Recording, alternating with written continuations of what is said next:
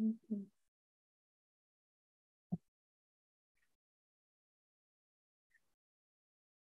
everyone and welcome back to Behind the Trowel. We are with the cast of the Great British Dig Series 4 Episode 1. It has been a really long time since we have gone live, so let's see how it goes. Hopefully we'll be okay, fingers crossed to it.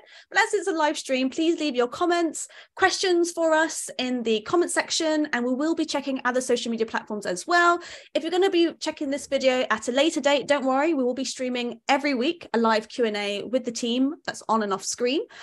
So yeah, please leave your comments below. And transcripts, I think, is a little bit different now since an update. So I think I'll be actually manually typing them in after the video goes live. So apologies, I don't think we will have closed captioning during the live stream itself. Also, it just never worked out. So I don't want to try it. Okay, perfect. Let's get into it. Hello, everyone. Hi, Tash. Hi, Tash. How do we feel about going live? It's been a while. It's been a hot second. It has been a while. So some of you may notice that we have two new individuals here on the live. It has been a year, but I hope you have recognized that we did. Tasha, I just changed my hair. Oh, that's true. Yeah. That's true. Actually, I think you were brunette for the last series. I can't remember. But anyway, so I think we should go ahead with John Henry first, as this is your first kind of, live stream with the Great British Dig team. How does it feel? Please introduce yourself to the audience at home. It feels great. It feels fabulous. Yeah. I'm John Henry Phillips. I am the new part of the team on the show, one of the new presenters. What else do you want to know? How deep? Who are you? Like, tell us about your book. Straight away about the book. Yeah, I'm an archaeologist, I suppose. I searched for a shipwreck in France a few years ago and I wrote a book about it, which actually you might think I've set this up, but I genuinely haven't. There's actually a copy right here. Here it is, The Search, out now. Yeah, I made a film called No Roses on a Sailor's Grave about the same story. And yeah, then I joined the Great British Dig. And you do have a background in commercial archaeology. It's how we kind of met each other online. Yeah, I did. Sorry, my wall's fallen apart. Yeah, I did commercial archaeology for a few years, 3 years now, 3 or 4 years, and then I stopped. And then I run a little project called Romany Community Archaeology, which is a non-profit, and we excavate historic Romany Gypsy sites with modern day Romany Gypsy young people as a sort of project aimed at combating like modern misconceptions and giving people an opportunity to tell their own histories. Yeah, few little bows, I do a few things. Amazing. Thank you so much, John Henry. And we are also with Dr. Chris Smart. Please tell us a little bit about yourself, your research and your role in this episode. Well, I'm Chris Smart. I'm an archaeologist at the University of Exeter, where I've been for just over 20 years. I primarily research Roman Britain, particularly the southwest.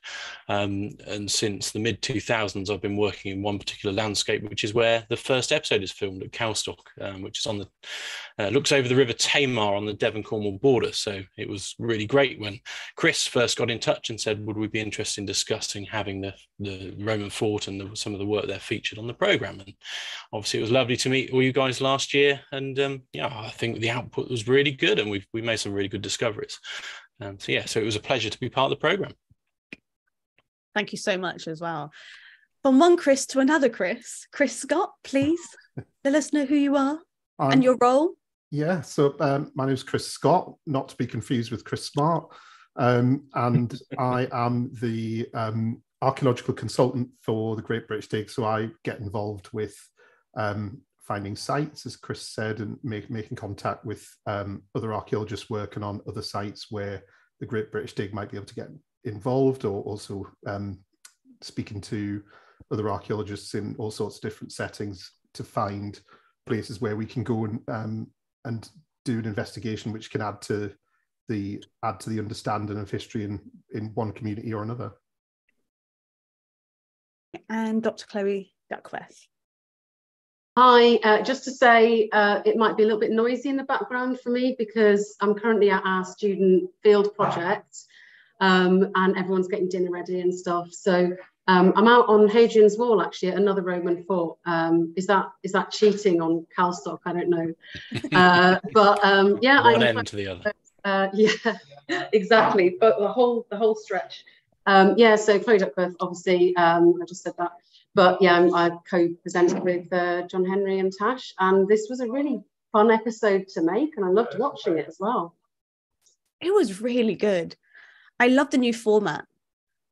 Like, it's just, oh, I love it. I think also every season, so looking back when I had to do some editing for some promo, you can start to see how much we've changed and how we've all, you know, grown on the show, except for John Henry, you know, but it's all right. He got his moment in front of the camera doing the pub quiz there. So I thought, True. That's true. Making up for not being featured in the trailer, I think that was the trade-off.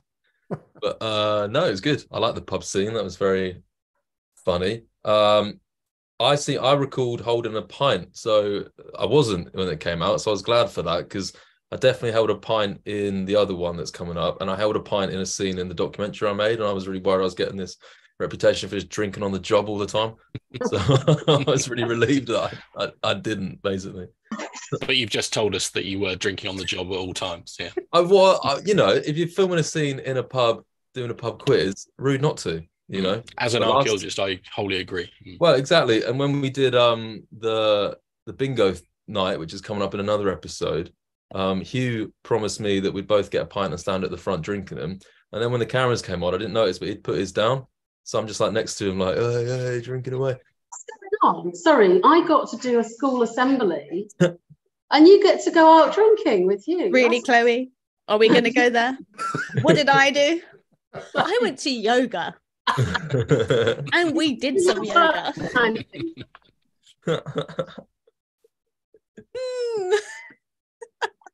I mean, Chris Scott, were you there? You were there. Oh, yeah. Yes. For the yoga. I was there for all of the above. I think that's the best bit about my job is I'm behind the camera but get to see all of this silliness. So yeah, just watch it and not have to participate, like Switzerland. Brilliant. Sorry, I'm just posting on Instagram. I could hear when I was doing the bingo night, Chris. I could hear your laugh very loudly while I was trying to call out the bingo numbers. I'm a pro. Yeah. I don't know what number you were laughing at so hard, but I dread to think.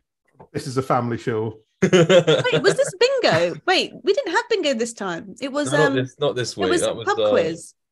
It was yeah. Yeah, today it was pub quiz. Yeah. Bingo. That's right.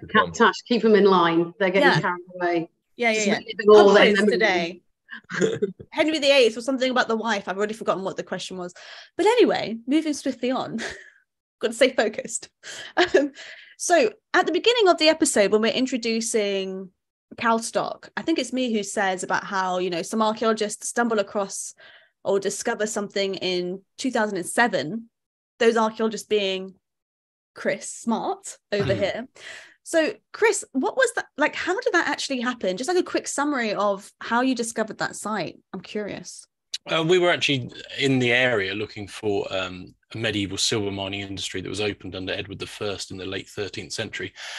And we didn't find that in any way, shape or form, and we still haven't. So we were doing some geophysics around the church at CalStock because we'd had records of grave diggers finding charcoal and bits of slag, which was kind of an indicator that we thought we may have one of these mineral processing centres. But as soon as I did the first day of magnetometry and saw the rounded corner and straight sides of the enclosure, it was quite clear that it was a Roman fort. So it kind of went from there. And a group of friends and I and my colleague at the time, Peter Clawton, we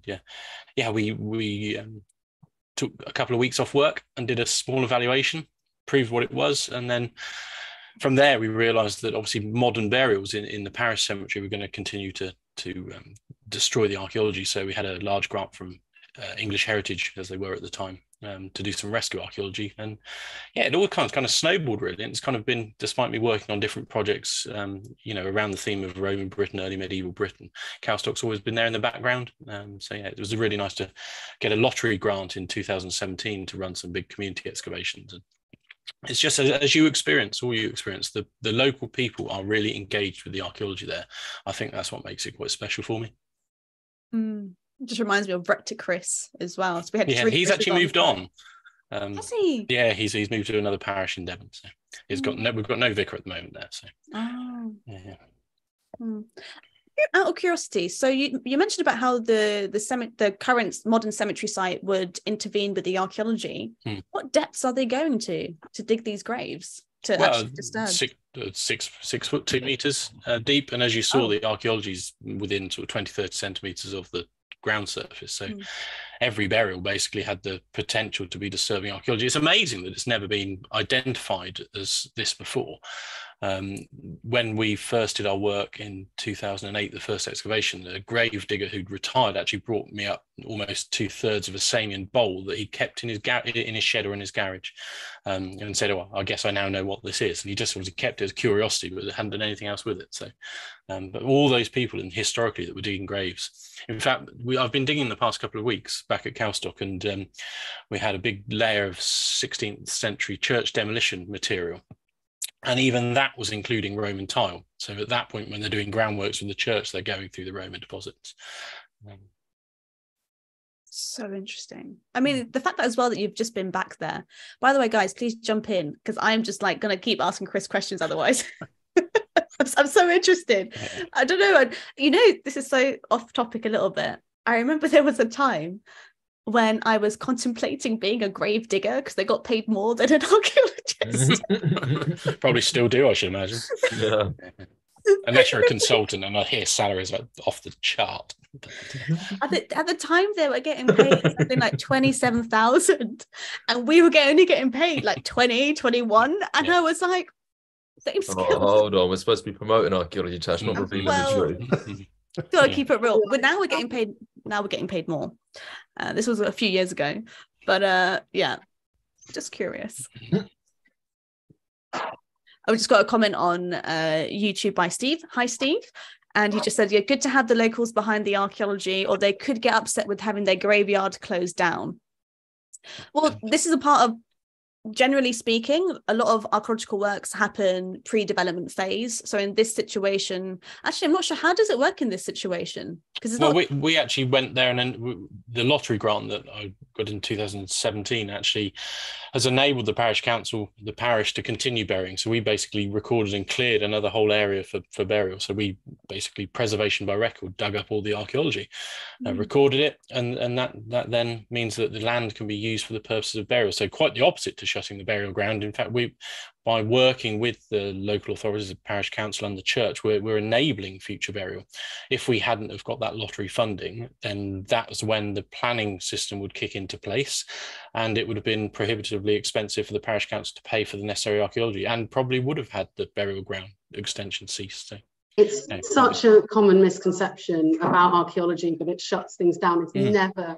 I think I even looked into this recently, and there were no examples, or maybe there was one example, of the historical one, that essentially recording the archaeology does not shut things down. Archaeologists don't come in and stop developers, and I know everyone here knows that, but it is really commonly said, and I hear it a lot from people, and it's really important, actually, to sort of, for people to know that we don't shut things down. We actually, as Chris said, we often end up reducing the cost for developers, because let's face it, archaeology can, among other things, tell you if there's a burial ground where you're looking at, that kind of research.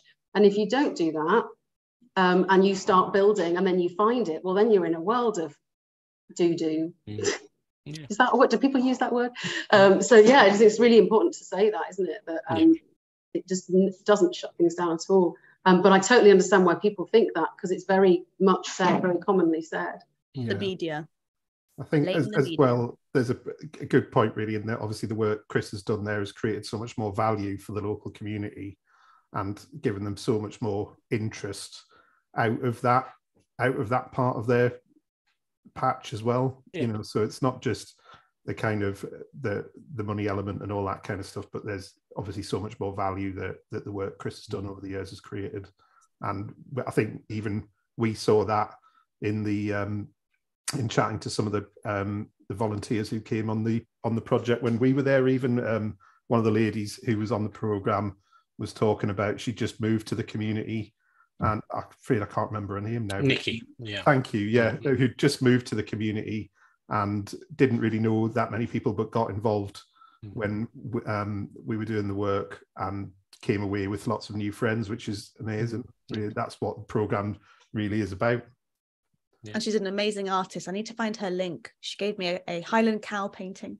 Just going to add it in there a little bit. Lovely lady she was, yeah. So in terms of, we've spoken about the community, which obviously for us is one of the main aspects of the show, because it's balance. It's a balancing, creating a TV show that people will watch, having a nice strong narrative in that sense, which is where Chris Scott comes in quite a lot to make sure that the narrative of what we're doing works with what the production wants and works with the archaeology that we have on site, because most of the things that we are filming is literally on the spot, so we don't have a lot of time to really think of the storyline as such. So sometimes it's weaving in the evenings. You guys are sitting there chatting about that for yourselves. Oh, my cat is now crying at me. I lost my train of thought. Thanks, Bagheera.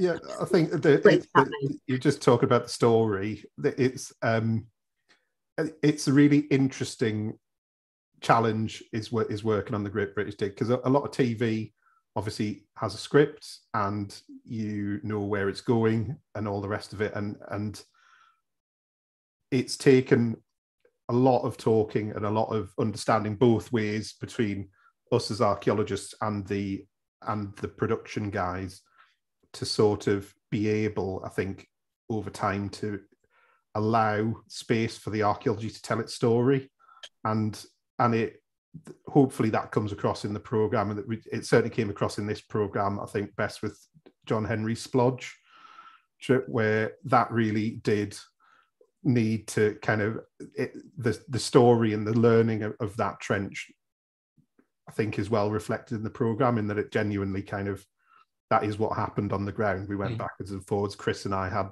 lots and lots of head scratching and chats about that, and everybody came and got involved and put their penneth in. So the archaeology telling its story is obviously one of the most important things that we try and achieve. But also ultimately there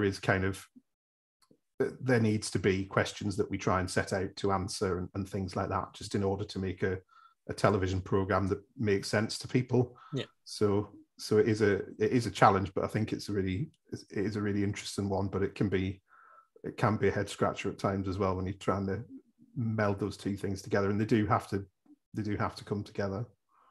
It reminds me, there was one episode we did in Benwell, and I think 1 or 2 trenches could not make the cut because of the narrative. It just would not work with the time that you had, the 40 minutes you have to explain the archaeology. Sometimes, unfortunately, we can't. Chloe, you're going to say something? Yes, no, it's a previous series when we filmed in Lenton in Nottingham. I think you had a beautiful trench, Tash, that, it had a whole sort of really well preserved, but we were looking for medieval stuff. There was so much of that story that later trench didn't make the cut. And I think that, so much stuff has to be left out in order to tell the story that we want to tell. But you could almost tell that story 7 or 8 different ways, and each one would be really interesting. I always think this, what we leave out is, well, I guess that's why we do these, isn't it? Yeah, I think that's really true. There's so much, and I think this season's been because I work through and get involved in the editing after the show as well, just to make sure that the kind of some of the archaeological detail and things like that follows through and is explained as best as we can. And yeah, I see some. I haven't been on site. I'm also aware of all the stuff we're leaving out, and I think every program we've done this season, we could make probably 3 of each site. There's so much interesting stuff has come out and on the various sites that we've been lucky enough to work on. I remember we found that nice little Samian, was it a cup or something like that? Yeah, really nicely decorated. And yeah, that didn't even make it into the episode. But also my mother-in-law questioned why that hadn't appeared. Why didn't they show it? And I said, I had to tell her that kind of 5 days down to a 1 hour program is quite a hard edit. Cool. Yeah, very much. I think it is a real struggle, and you want, as an archaeologist, you want so much in there, everything in there, but obviously there is the need to actually knit all of the archaeological stuff together into a story that then takes time. And of course absolutely. I mean, I've read archaeological reports, we all have, and we're great at doing archaeology. I'm not so sure we're great at working out where the story is for TV purposes, so it's good that we have people who can do that. That's true. Imagine what we find interesting, I doubt anybody else would. One day we need to get the production team in on a Zoom. We need to get them available, because to hear their insights and how they're used to us now, but there was a time when they were just like, why are you so interested in this? Like, what is this? But now they use the same terminology as us. They know how to identify certain pottery. Like, training the production crew has been so much fun, because you do see them picking it up, and because a lot of the people we work with have been the same from series to series. So they definitely pick stuff up. It's great. What do you like, Chris Smart? You kind of like, I don't know if you've done TV stuff before, but how did you find working from that side?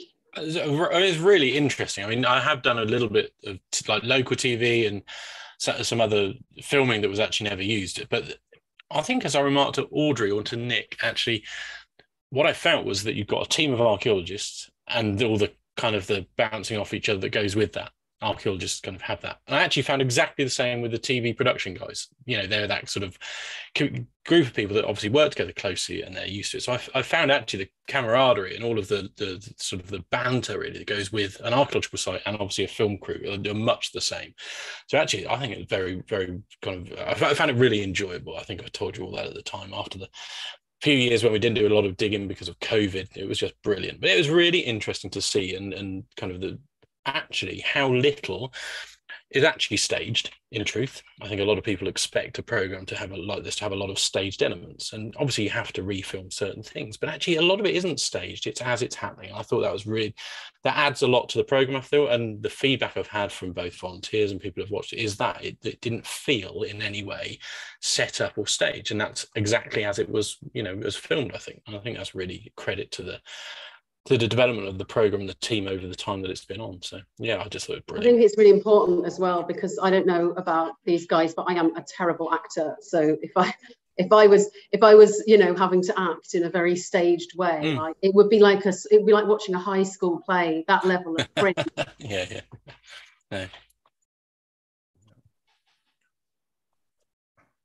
I was just about to say something. I was like, oh, am I muted? Yes, I am muted. The joys of live streaming. So hello to everyone who has just joined us. Hello to Nigel. Nice to see you again. Nigel's been on nearly all of our live streams. So it's good to see you again. And he's enjoyed this episode. So thank you so much. And he mentions the Roman road. Now, I was worried at how that would look on camera. It's one of those things, in person, you can see that it's a road and it's interesting. But on camera, I mean, how can you make that interesting? And that's, again, where all your skills are kind of coming in to make it look good. And the graphics as well, which reminds me, unfortunately, Marcus couldn't make it today. He was in charge of the 3D modeling, reconstructions. But yeah, great job, Marcus. And we'll put the link to his work in the description below as well, in case you need someone to do that. But John Henry, you seem quite quiet over there. So tell us about your experience. How was it to this is not the first episode that we filmed, but let's try and go back to Cornwall anyway. I think it was our third episode we filmed. I can't remember. Right, yeah. Yeah, it was our third. So how was that experience for you? You're working with a local community, you're on camera presenting the archaeology, and then, everything else that goes in between. How was that process for you? What were your highlights? Yeah, it was good. I think, like you said, by that point, we were quite a few episodes in. So I think, obviously coming in at the start, I wouldn't say it was daunting, but it was like, everyone, like you say, you've all worked with each other for so long. Some of the crew as well, not just the presenters and the team and stuff like that. So yeah, I wasn't sure like what to expect coming in. I remember we met in the first episode in like the reception of a hotel. Do you remember that? And that's the first time we'd even spoken to each other, Chloe, actually, in Bognor. But you must not have been there, Tash. You look confused. I can't remember. Wait, no, is that the Wasps? Yes, I think you should tell the Wasp story, because that was epic, to be honest. That we will leave for the episode. I need a whole 5 minutes for that one. Yeah, because I remember I think I got in touch with you just beforehand, John Henry. I didn't even know that you were going to be working with us, and then someone told me your name and I looked you up, and I sent you a message saying, hi, we're going to work together. And then when I remember seeing you coming into the hotel and being sort of like, hi, and being very high energy, and you having probably just arrived. It's been that set the tone for our working relationship. Well, I was high energy, or you were high energy? No, I was like, okay, yeah. Sorry, yeah. And then you were like, oh, hi. Well, I always find it funny, like watching the show, because like watching the episode on Thursday, I'm quite calm on camera. And reserved, but obviously like off camera is absolutely not what I'm like at all. So I was watching it being like, God, this is a different memory to what I have. I'm so calm about the whole situation. But yeah, to answer your question, Tash, yeah, by that point, you know, we were in the sort of in the thick of it. We had a nice little thing going on, and it was really nice by that point. I really enjoyed being down that area. It was nice by the river. Trying to think now. Can't remember where we stayed. We stayed in a little town, didn't we? Is that? You stayed in Tavistock, I think. Devon, yeah. Oh, Tavistock. Where we had the pizza across the road. Old hotel sort of thing. Yeah. I've got to say, guys, it is starting to sound like you know, when we all like reminisce, it starts to sound like a bunch of old people. Park up. Oh, Tavistock, yeah, pizza. It does blur into one though, doesn't it, when you do it all in a row? Well, I mean, you know, we did stay like one particular hotel chain that we stayed in quite a lot throughout, especially when we were filming the previous summer, which was 10 episodes, and every room is the same.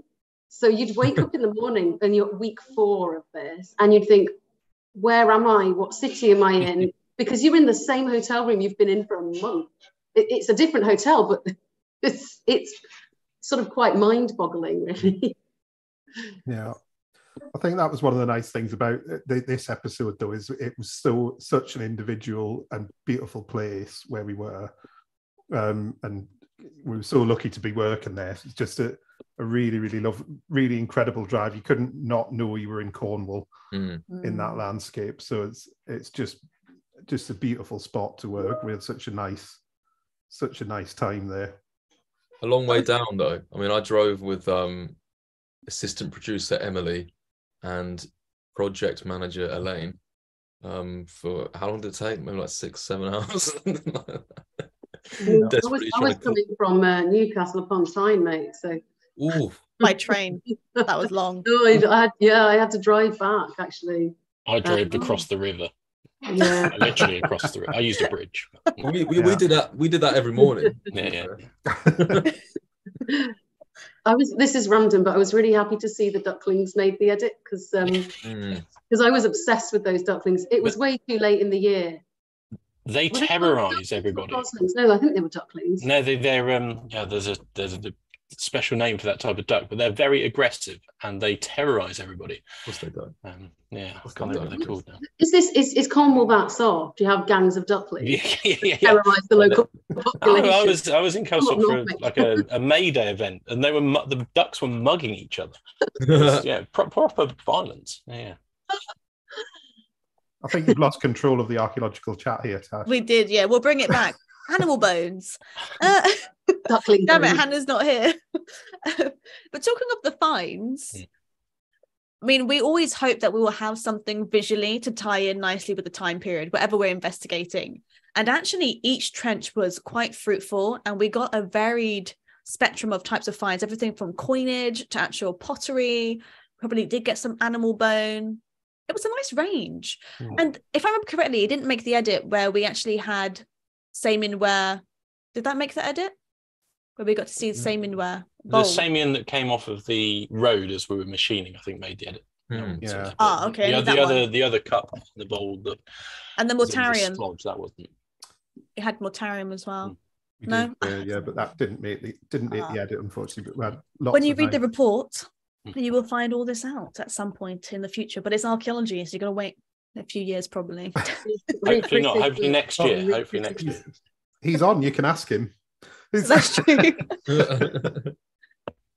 Tell us, actually, please tell us what has happened since the actual excavations and post-excavation work in terms of what we have found.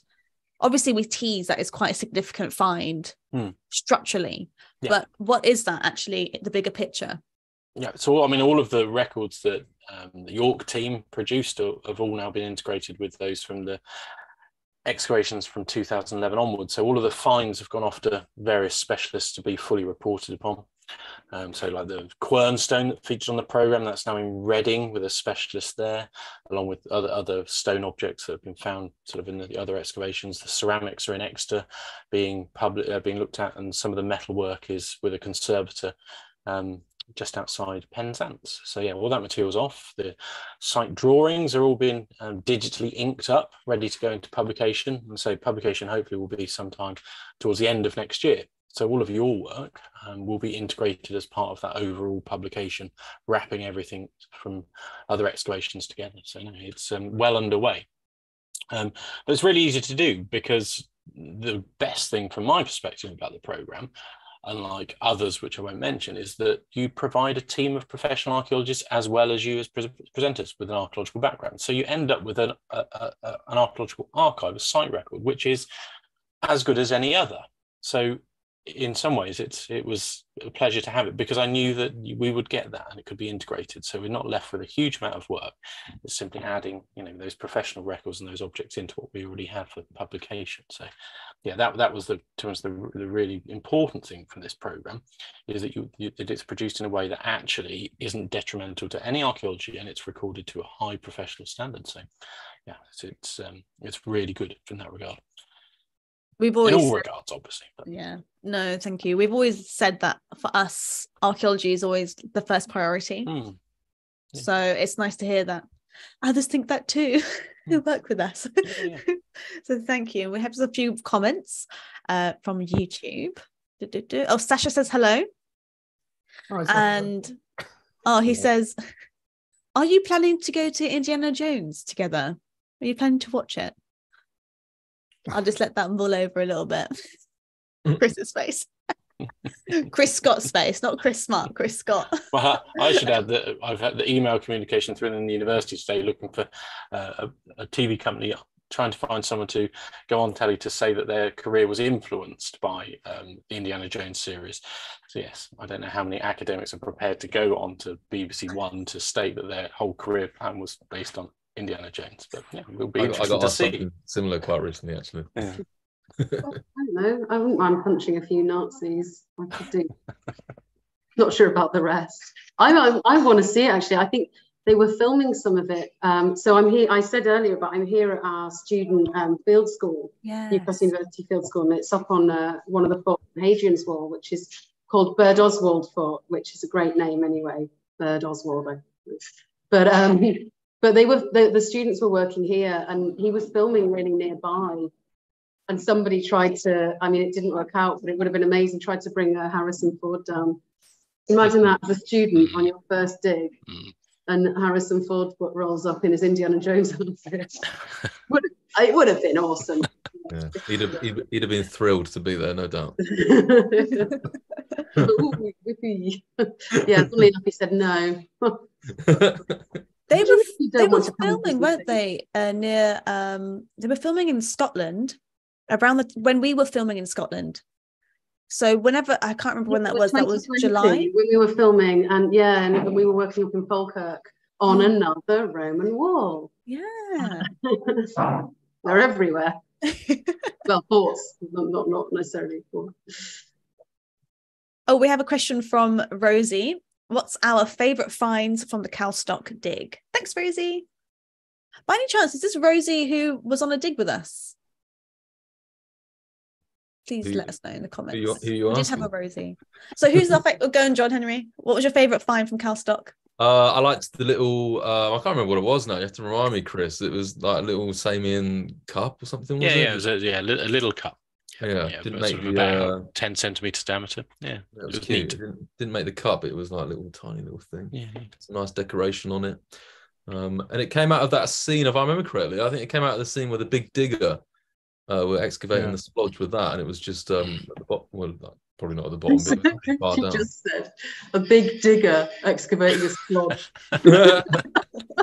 you got. You know, we're here to dumb down archaeology. That's our job. Isn't it? You might have bottomed it out, mate. Yeah. God bless the splodge. I think everything from that feature, the splodge, as soon as it started to become Roman, and then knowing the significance of the geology, that's the best find. You know, the fact that it nails it as a Roman dated feature. So yeah, that silver coin that did feature, the Samian bowl, that sort of stuff isn't going to be residual. You know, it's secure, which is great. Yeah. And talking of the big digger, I did actually have a text message from John, our digger driver, who was both amazed that he was on television, but also ashamed that he did nothing but wear bright high vis. That's what he said to me. Oh, bless. Hats off to him as well for working with us, because it's not just an archaeology dig, it's also we're filming, so it's even more stop starts than normal.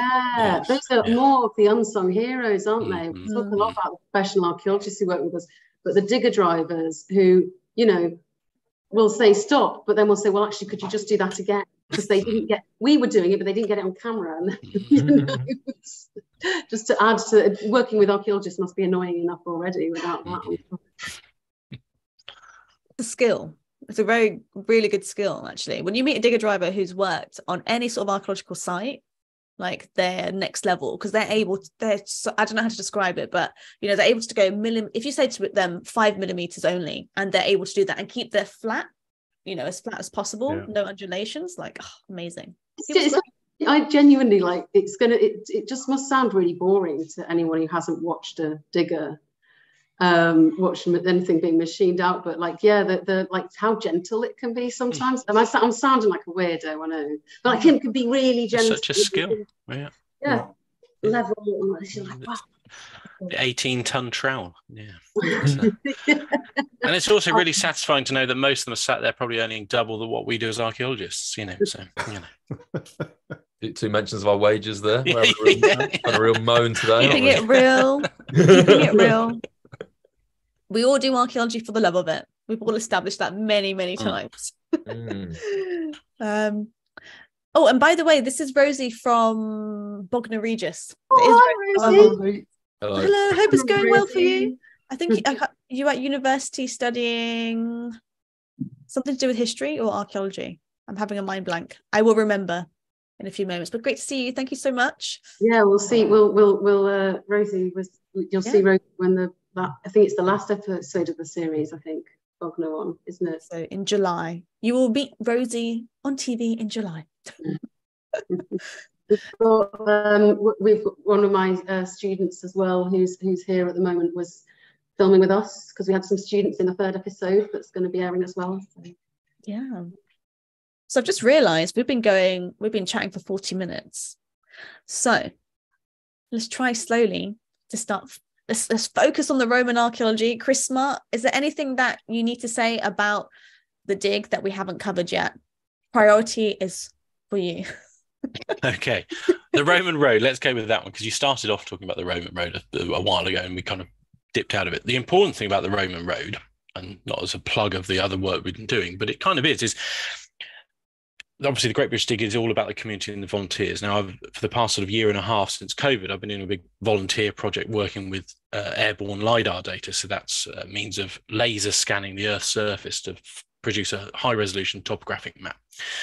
One of the key results of that over the counties of Devon and Cornwall is that our road leading out of the west gate of the fort connects to a much larger network of Roman roads that cross all across both counties. And that's only become apparent in the past year and a half from this big crowdsourced project looking at this LiDAR data. So our road that we excavated is one part of a huge network that basically goes from the north coast of Devon and the River Parrett, so where it goes into Somerset, all the way down into West Cornwall. So yeah, the Roman road, to actually see its physical construction and date it. When the team left, actually, I know the footage that was aired on Thursday showed the nice surface, the cambered surface of the road and the excavated ditches. Just because of the nature of some of the volunteers and myself, when you'd gone, actually, we did actually cut a section through the road. So we're able to see how it was made in profile. And it was really well built in 3 or 4 layers of bedding material all the way through to the finer surface, and sealed beneath the road were a couple more Roman coins and a big chunk of amphora. So really nice dating sequence. But yeah, it's a really well made road. And based on analogy with all of the LiDAR anomalies, we can see that this pattern extended across the southwest. So, the work is going, and there's some commercial excavations near Plymouth, for example, which have identified a long section of road that has got a scientific OSL date, which is making it look Roman in origin as well. So the work that was done as part of the program is actually really important in kind of helping us understand how these earthworks are made, because you don't really get many opportunities to dig across them. So yeah, that's a really important aspect. In terms of the mining evidence, I've not really progressed that any further, because it means we'd have to go back in the field and start thinking about where the material was excavated. Talking to a geologist who has advised us throughout of our work, he actually links the mineral deposits as being from the opposite side of the River Tamar, where we were looking at the medieval silver mine. So he thinks that the deposits are perhaps being mined on the opposite bank of the Tamar, but yet to be confirmed. So no, some really important evidence came out of that, and links with sort of ongoing agendas. Yeah. What's next for your project? Oh, sorry. What were you going to say? No, I was going to say that's really exciting, because it's good to hear more about that mining evidence, because I was really excited about that myself. And it's one of those problems with mines, actually, with understanding mines, is that the early mines are always how do you put it? You dig a mine shaft. If you then come in later and expand that mine shaft, well, you're looking for a hole within a hole. It's not there. It's not there, which is why it's so important to find that evidence and be able to link it. Yeah, I mean, what's become interesting, Chloe, is the fact that where I've spent 2 years surveying what we believe to be medieval mines on the opposite side of the river, we never actually excavated any of them. So we have surface working, which we assume, based on documentary evidence, are medieval. Now, the question is, are any of those surface workings that run into some shaft and gallery mines, are any of those actually Roman in origin? So I'm trying to think of an easy way into answering that question versus trying to go in blind with excavation. So it may be that we try and pursue some strategic metal detecting along the lines of the deposits to see if we find any concentrations of Roman coins where they're not known. So it's an area where there's no known Roman materials. So if we start finding Roman coins, for example, then it would be a good indication. So it's made me rethink about some of the interpretations from our original medieval project. Interestingly, we, as part of the work that I've just done and some earlier excavations, actually, we identified an Elizabethan phase of copper mining on that same hilltop where we were all working. So we now know that there's some, in the 1500s that the Elizabeth I basically commissioned the Mines Royal to operate in Devon and Cornwall, and that's some of the evidence we've got. And we excavated big dumps of that material over the past week or so. So there's also a precedent for sort of pre-modern mining on copper deposits. So it might be interesting to know whether any of our mineralized material includes some of the copper as well. That's great.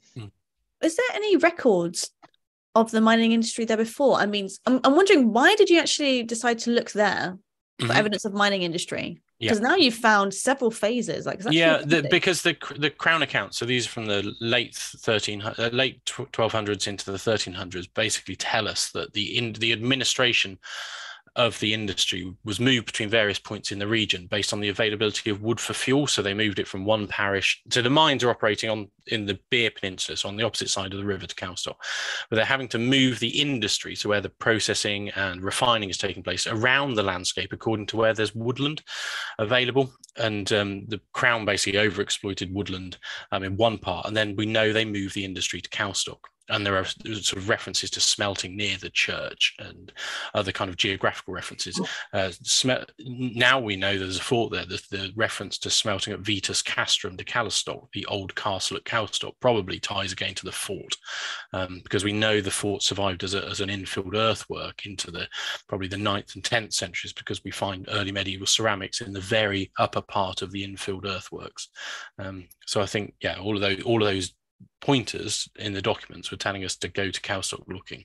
But yeah, interestingly, the earliest known mining in that landscape is taking place well into the 1700s. So to find the Elizabethan phase is pushing back. We know there's documentary evidence for copper mining in Cornwall in the Elizabethan era, but there's been no actual dated sort of workings. So to find an Elizabeth I silver coin in a infilled mine shaft was pretty good, really, as well. Much later in time, but another first in terms of proving where mining was happening at a specific point in time.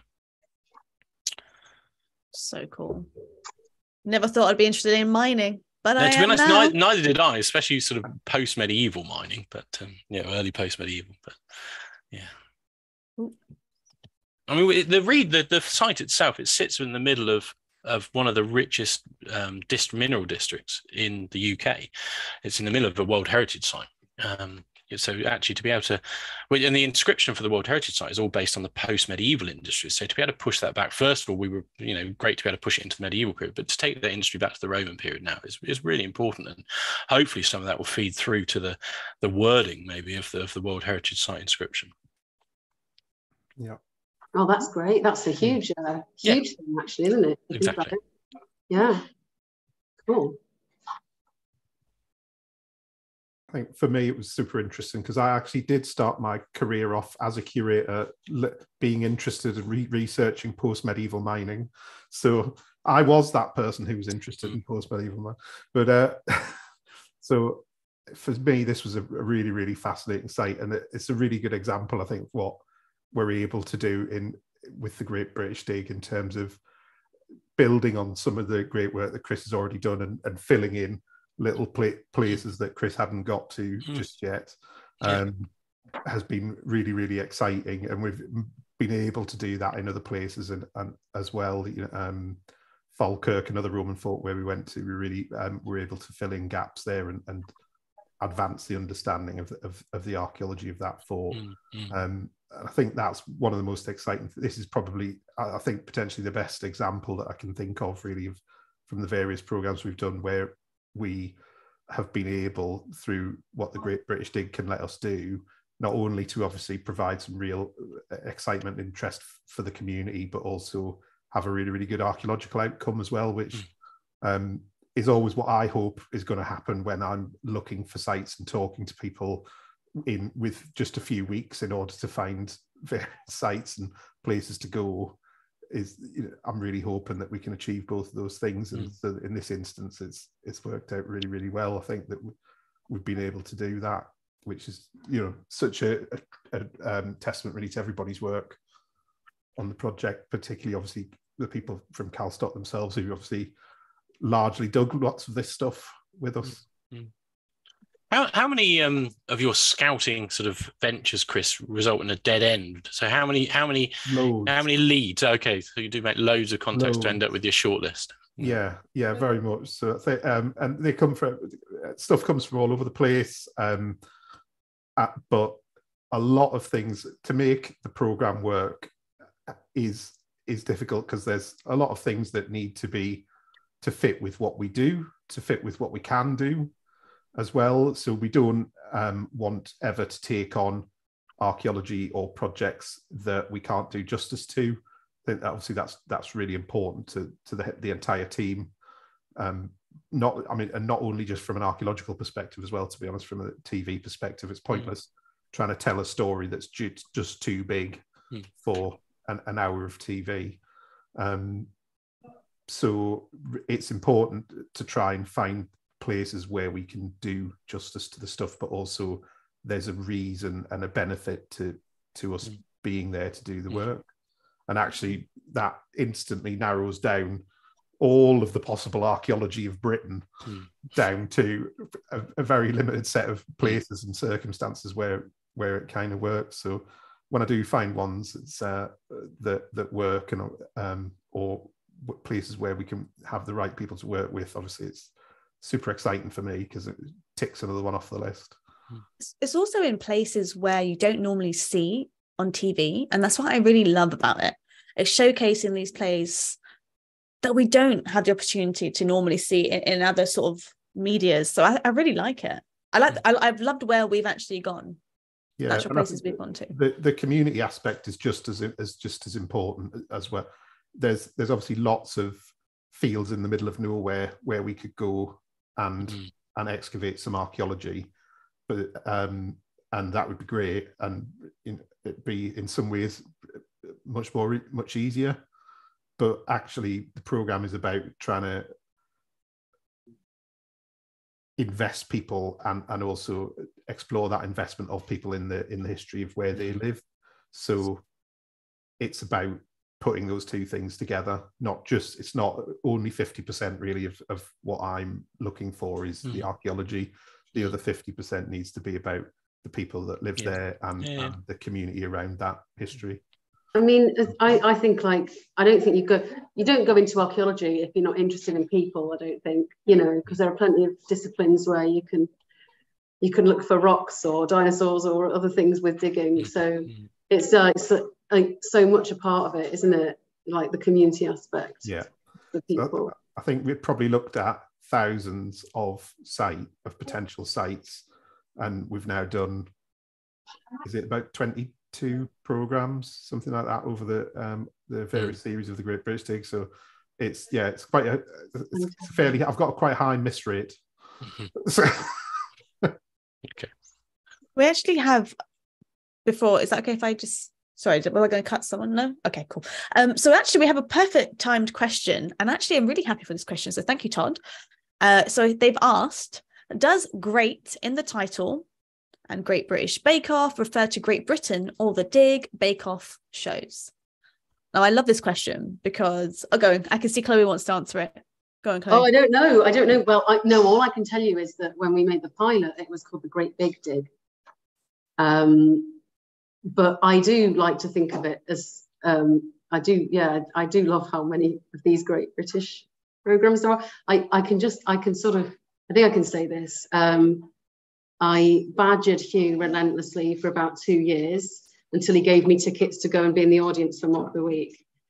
And when I did that, it didn't make the edit of the show, but they sat there and they started saying, oh, why are there all these programs called Great British this, Great British that? And he just sat there very quietly going. It's the format. It's a Channel 4 format, of course. There's like, from my point of view, but also, I mean, we do travel. It's a great show, isn't it, Tash? The greatest show. Yes, the greatest archaeology show. Well, a bunch of my friends tuned in the Thursday before last because the Great British Dog Walks was in the same slot on More 4. So on the TV guide, it was like the Great British D, and all my friends, like, I had one mate. One mate jumped out of the shower thinking he was going to miss it, and then he was like, "What's with all these dogs?" Mate, your mates are loyal. No one I know watches it. Well, no one watches the show. My dad doesn't watch. Threaten them with violence. It just reminds me as well. So I won't say on here, but it just reminds me how Sasha would pronounce the show. We can't say that on here, but yeah. It just reminded me. You have to imagine it, Chris Smart. You got to imagine. Sasha, Tash, you can't talk about characters. Ukrainian accent. You can't just talk about characters. That's not on the show. Technically, Sasha is in Dig HQ in a scene, the Community Day scene. You see his you can see his blurred out jumper. So there you go. Yeah, Tash's husband is another of the long-suffering. Hidden heroes behind the Great British Dig. I'm not suggesting he's suffering because he's married to you. I didn't mean that. I just never mind, Chloe. Shut it down. Stop.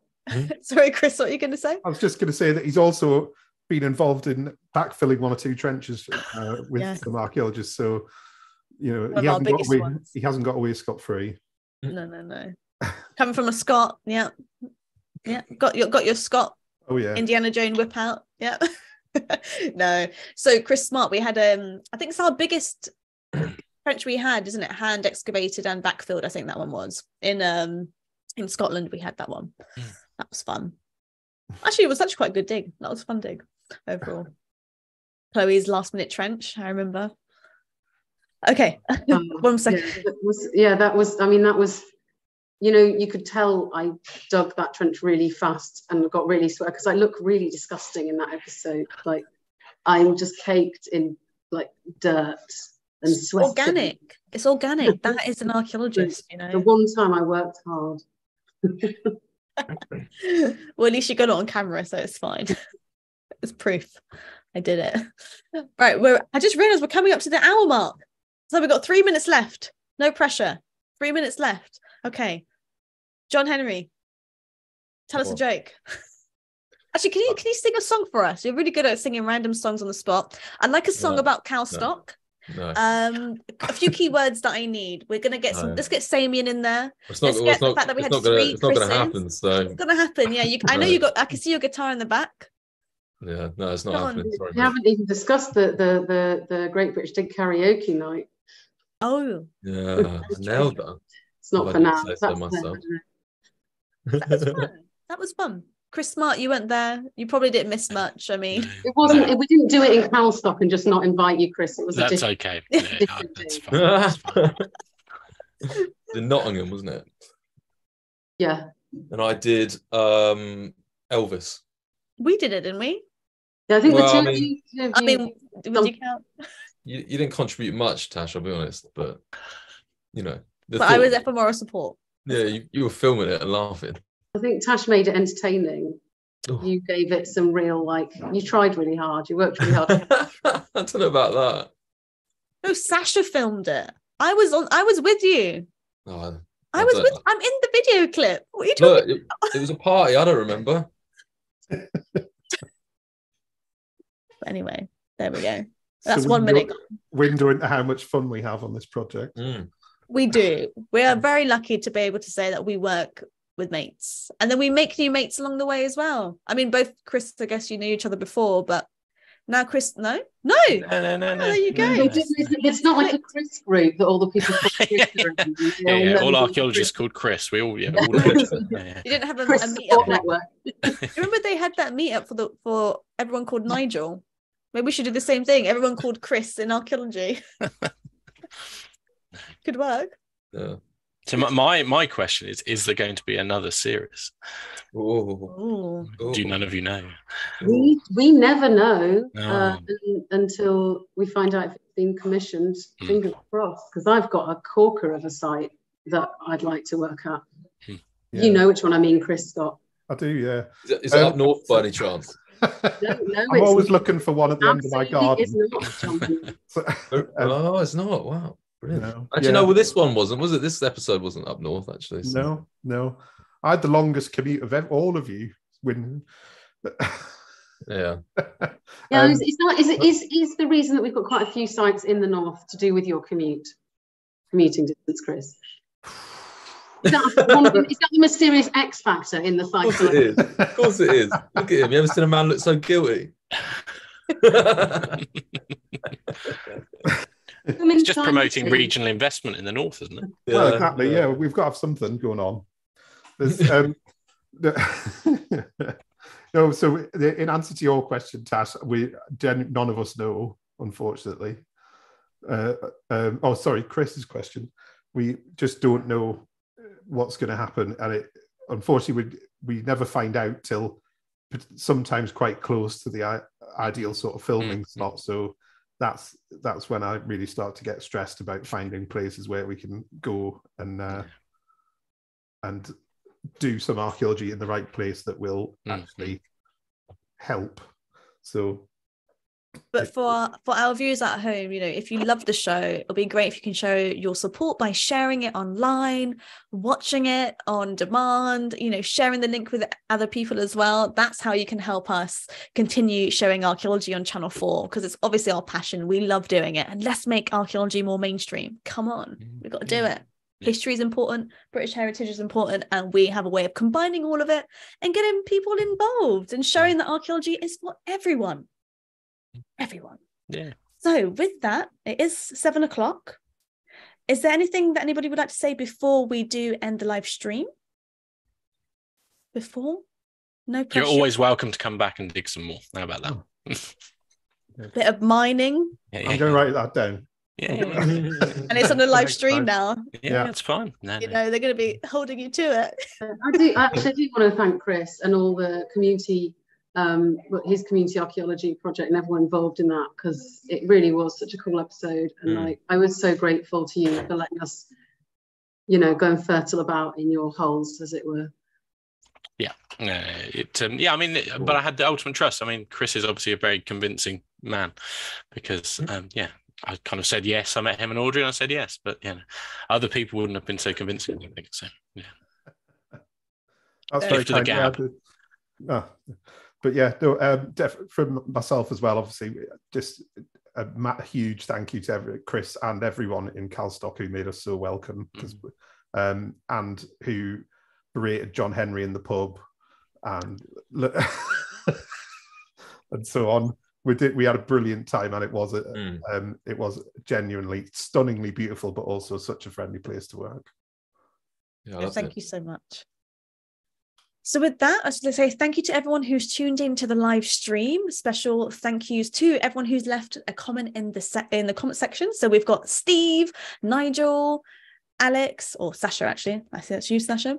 Rosie, Beautiful World, Inez, and that's it. So thank you so much for tuning in and for your lovely comments. And we will see you next week. It'll be on Tuesday. I will be making the live stream post very shortly.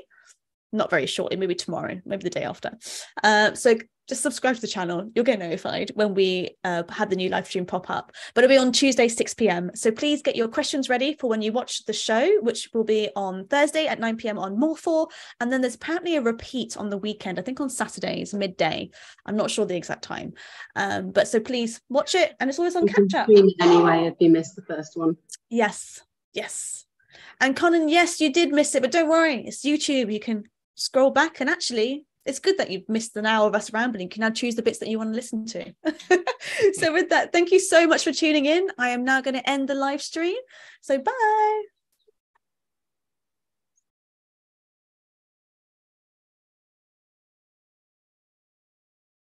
Have a look. I think